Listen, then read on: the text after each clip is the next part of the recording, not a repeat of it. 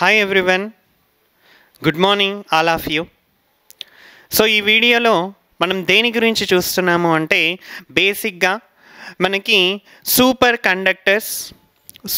Conductors అదేవిధంగా super conductivity and super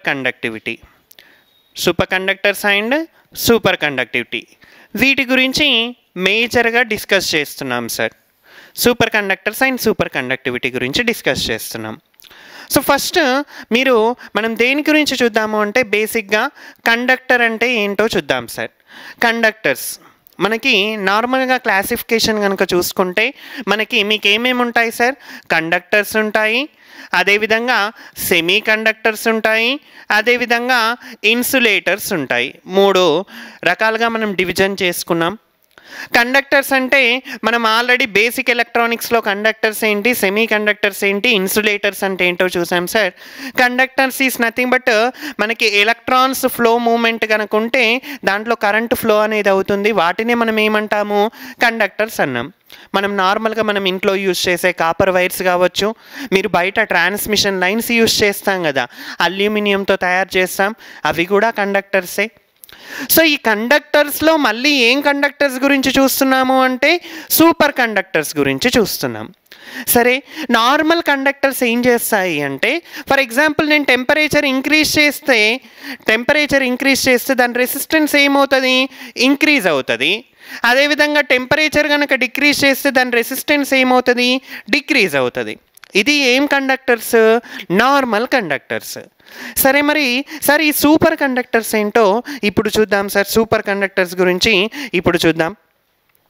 మీరు ఎప్పుడైనా చూసి ఉండొచ్చు సార్, ఫ్లయింగ్ ఆబ్జెక్ట్ ఈ విధంగా మనకి బుల్లెట్ ట్రైన్స్ కానీ, సో ఈ విధంగా మనకి కంటిన్యూస్గా దీని మీద ఇలా మూమెంట్ అవుతూ ఉంటుంది. Have you ever seen a train is flying?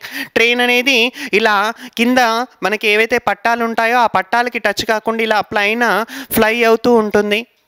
లేదా ఇంకా మీరు గమనిస్తే గనక for example would you like to reach hundreds of kilometres? మీరు hundreds of కిలోమీటర్స్ని with in short టైంలో కవర్ చేయాలన్నా కానీ, లేదా అంటే మనము ఎక్కువ ఎనర్జీని ఫర్ ఎగ్జాంపుల్ ఇప్పుడు చాలా చోట్ల మనకి పాపులేషన్ అనేది పెరుగుకుంటూ వెళ్ళిపోతుంది. మరి ఆ పాపులేషన్కి కావలసిన పవర్ సప్లైని మనం సప్లై చేయాలి కదా.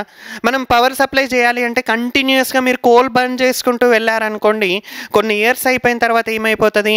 ఆ ఉన్న కోల్ కానీ డీజిల్ కానీ అంటే ఫాజిల్ ఫ్యూయల్స్ మొత్తం అయిపోయే ఛాన్స్ ఉంది. సో మరి కంటిన్యూస్గా ఎనర్జీ సప్లై చేయాలి, ఎలక్ట్రిసిటీ కంటిన్యూస్గా సప్లై చేయాలి అంటే, సో అంతేకాకుండా వరల్డ్స్ మొత్తానికి ఎనర్జీ క్రైసిస్ రాకుండా ఉండాలి అంటే మనకి ఏం ఎలిమెంట్స్ కావాలి సార్ అంటే ఈ సూపర్ కండక్టర్స్ అనేవి మేజర్గా అవసరం అవుతూ ఉంటుంది సార్.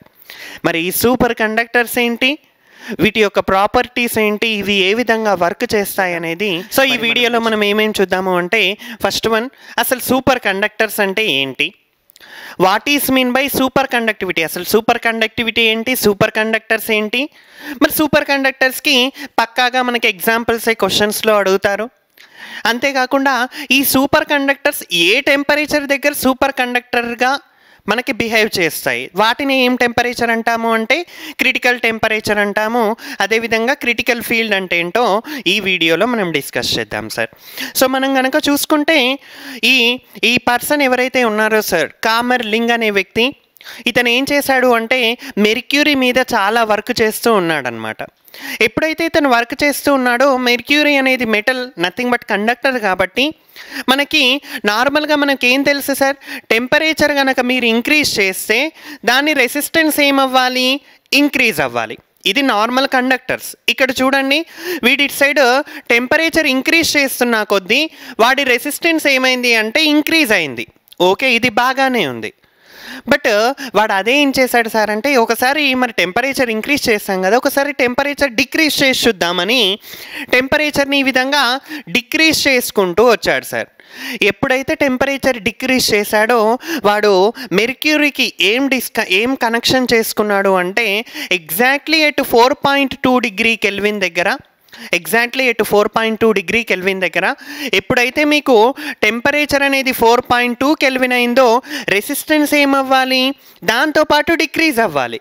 బట్ ఇలా డిక్రీజ్ అవ్వకుండా సడన్గా ఎక్కడికి వచ్చి పడిపోయింది సార్ అంటే ఈ విధంగా జీరోకి వచ్చి నియర్లీ అప్రాక్సిమేట్గా కనుక చూసుకుంటే జీరో దగ్గరకు వచ్చి పడిపోయింది సార్. సో ఎక్కడైతే ఈ మెర్క్యూరీ యొక్క రెసిస్టెన్స్ అనేది సడన్గా జీరో దగ్గరకు వచ్చి పడిపోయిందో ఆ టెంపరేచర్నే మనం ఏం టెంపరేచర్ అంటాం సార్ అంటే క్రిటికల్ టెంపరేచర్ అంటాం సార్. ఏం టెంపరేచర్ అంటున్నాం? క్రిటికల్ టెంపరేచర్ అంటున్నాం. అంటే ఇక్కడ కనుక చూసుకుంటే super conductor is a material which shows ఎంత రెసిస్టెన్స్ షోస్ చేస్తుంది, అది జీరో రెసిస్టెన్స్. ఏ టెంపరేచర్ దగ్గర? ఎటు 4.2 డిగ్రీ కెల్విన్ దగ్గర. ఏ మెటల్ ఇది?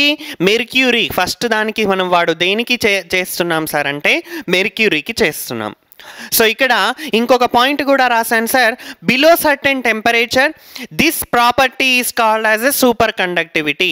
ఒక పర్టికులర్ టెంపరేచర్ కన్నా తక్కువగా వచ్చినప్పుడు అది ఏదైతే ప్రాపర్టీని చూపిస్తుందో సార్ దాన్నే మనం సూపర్ కండక్టివిటీ అంటున్నాం. అది ఎక్కడైతే వస్తుందో ఆ టెంపరేచర్నే మనం ఏం టెంపరేచర్ అన్నాము? క్రిటికల్ టెంపరేచర్ అంటున్నాం. సో ఇది వచ్చేసరికి క్రిటికల్ టెంపరేచర్ సార్. ఈ క్రిటికల్ టెంపరేచర్ కన్నా మీరు ఎక్కువగా పోయారు అనుకోండి, ఇక్కడ ఏ విధంగా వర్క్ అవుతుంది? నార్మల్ కండక్టర్ లాగానే వర్క్ అవుతుంది. ఈ 4.2 డిగ్రీ కెల్విన్ కన్నా ఎక్కువ వెళ్తే నార్మల్ కండక్టర్, దానికన్నా మీరు తక్కువకు వచ్చారు అనుకోండి, బిలో కనుక వచ్చారు అనుకోండి, ఇప్పుడు మాత్రం ఏ విధంగా వర్క్ అవుతుంది అంటే సూపర్ కండక్టర్స్ లాగా వర్క్ అవుతుంది సార్. ఇది ఓన్లీ దేనికి తీసుకున్నప్పుడు సార్? మెర్క్యూరీకి మాత్రమే 4.2 డిగ్రీ కెల్విన్ అన్నమాట. సో మరి ఇవి రిమైనింగ్ కండక్టర్స్కి రిమైనింగ్ లాగా ఉంటుంది సార్. సో ఇక్కడ కనుక చూసుకుంటే మీకు డిఫరెంట్ మెటీరియల్స్ రాశాను.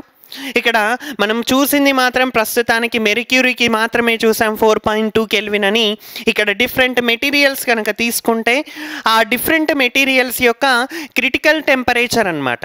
అంటే మీరు ఈ విధంగా డ్రా చేసుకుంటే కనుక ఆ క్రిటికల్ టెంపరేచర్ కన్నా తక్కువ వచ్చింది అనుకోండి, అప్పుడు ఏ విధంగా యాక్ట్ అవుతాయి సార్ అంటే అవి సూపర్ కండక్టర్స్ లాగా యాక్ట్ అవుతాయి.